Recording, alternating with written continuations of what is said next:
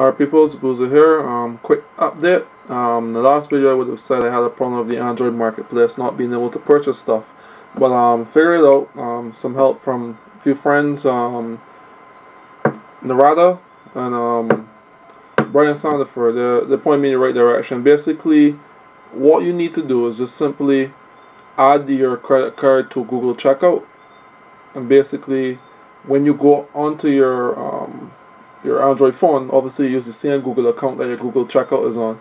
When you go to purchase an app, it's just going to ask if you want to use Checkout one time and you're good to go. So you can purchase your app. So I did actually go and purchase Dungeon Defenders.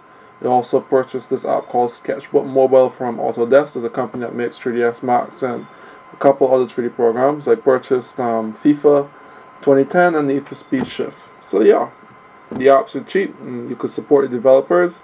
And it was only 99 cents or $2.99, so you could really help the guys out when they pull out good content and good games and good apps. So there you go, Android Marketplace.